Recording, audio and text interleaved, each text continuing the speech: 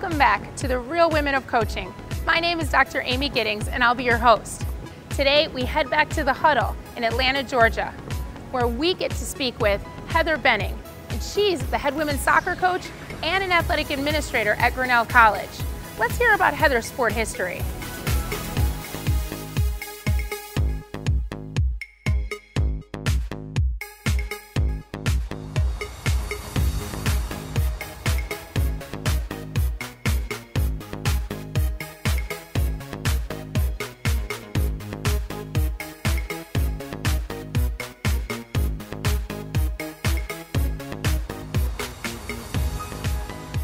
Hi, I'm Heather Benning. I'm the head women's soccer coach at Grinnell College, where I also am the assistant athletic director and an associate professor of physical education.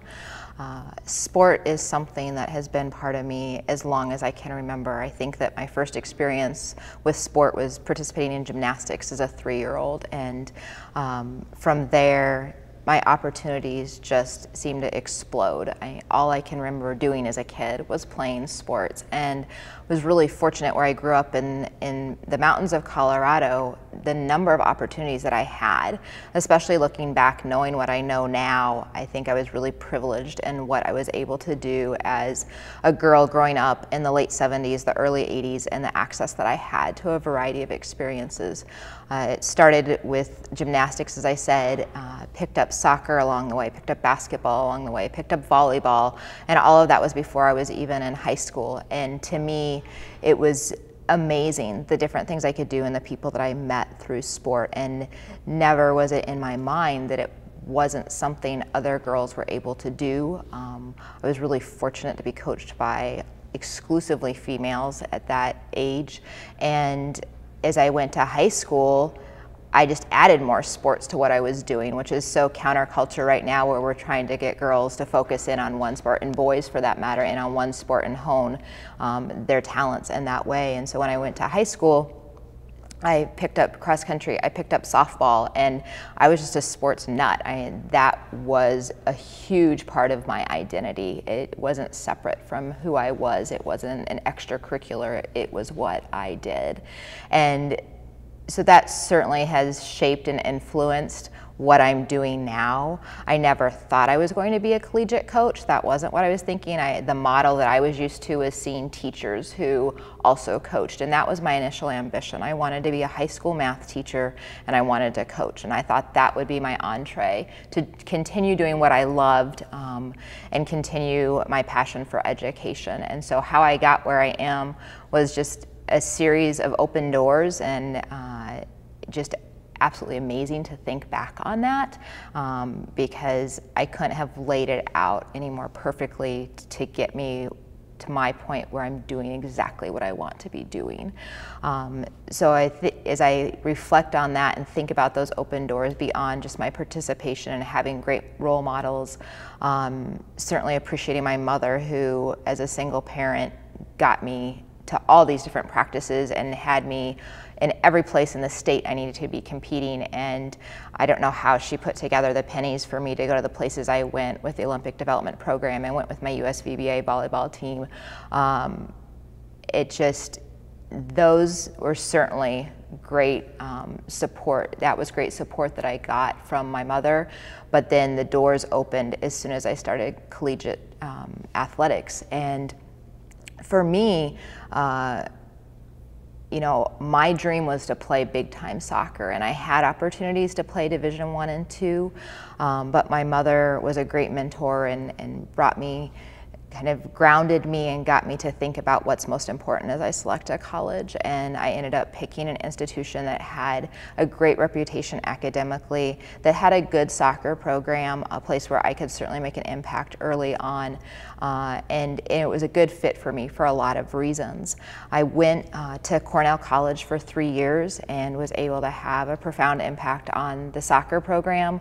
I did play basketball for a couple years there, purely just athletic ability, not basketball ability, hustle, hard work, coachable, kind of a program player, and that was a great experience, but my heart was in soccer. And because of that, there was always this one thing that I hadn't done, and that was to play soccer at a higher level. And as much as I appreciated the education that I was getting and the social experiences that I had at a small residential college, I always wondered if I could compete at that next level. And for me at that point, Division I and II were no longer really a viable option, but there were other Division III schools that I thought, I think I can compete there. I think I can contribute. And one of those happened to be a school within 90 miles of where I was. It was a superior academic institution, and it was going to give me an opportunity to see how I could achieve athletically and academically and continue to push myself. So I transferred at a very atypical time. It was after 3 years of undergraduate schooling, and went to Grinnell College and had a phenomenal experience. I was challenged beyond belief academically. It was the greatest experience for me, just knowing that there was so much more to learn, and just to be in an environment academically where you're challenged every day by the people around you. And that was extremely rewarding, and it plays a lot into how my coaching philosophy today. But also athletically, it gave me an opportunity to play for a team that was a conference perennial champion, a team who had the opportunity to go to the NCAAs. And that was wonderful, and even though it was very short-lived, I only had 1 year of eligibility left, it was worth it to me. It also meant that I had 1 more year of residency that I needed to complete to get my degree, which was not my plan. I had never envisioned I would go to school for 5 years to get my undergraduate degree. But what it did is it opened that first door for me, because I had an opportunity in my 5th year to be part of the coaching staff. And that was an amazing experience. I took that experience for everything it was worth. I moved off campus. I set the boundaries between myself and my former teammates. I recognized that that opportunity could be a door for me to get into the profession, but I needed to treat it appropriately. And it was everything I wanted it to be. And it just fueled my passion for being involved in athletics, and it made me start to think about whether I still wanted to do that in my initial plan of high school coaching and teaching, or whether maybe I really could be a collegiate coach. Like, did I have what it would take to be a collegiate coach? And so that interest got me to reevaluate what my plan was. I had intended to return for what Grinnell calls your 9th semester. You come back and get your teaching certification this semester after you graduate. For me, that would have been my 11th semester. So part of me thought, do I really want to put in a 6th year to get this teaching certification?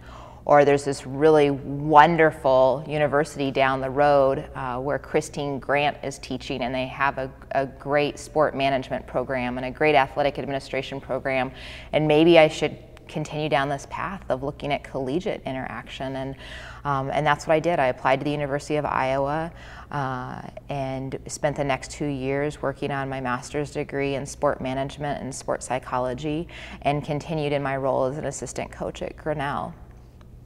The next big door that opened for me is within 3 months of graduating from the University of Iowa, the head women's soccer coach at Grinnell shifted positions, and the vacancy presented itself. The positions at Grinnell for head coaches are faculty members, and I was going to complete my master's degree, which was considered the terminal degree in our field, and I therefore would be eligible to apply for this position, whereas had I not gone to Iowa, as much as I may had a connection with the women on the team and with the institution, I wouldn't have qualified for that. And so I was part of the national search process, and it was a very stressful time because I wanted this job so deeply, and I believed in the way that Grinnell balances athletics and academics, and I felt like I was a great fit for the program, but I was also very junior, and so I put a lot into that process and was just so incredibly pleased to get the offer to continue at that institution, at my alma mater, doing what I love doing, and in a venue I never thought was possible. I just didn't know that was an option growing up. As much as sports were part of me, as much as I had female role models, my whole concept of how you could be a woman and coach was you need to be a teacher, and that would be your add-on. It would be what maybe you get an extra $2,000 to do at the high school level. And to know that this could be my full-time job at a collegiate institution at my alma mater was absolutely amazing. And so that was just fortuitous, and I fell into the series of events that led to me getting my position at Grinnell, and it's where I've been since then. I was hired as the head coach in 1998, and this fall I'll be starting my 16th season as the head coach at Grinnell. Once again, we thank you for joining us for this episode of The Real Women of Coaching, part of the Women's Coaching Network. Join us next time as Heather Benning talks about the importance of developing the whole person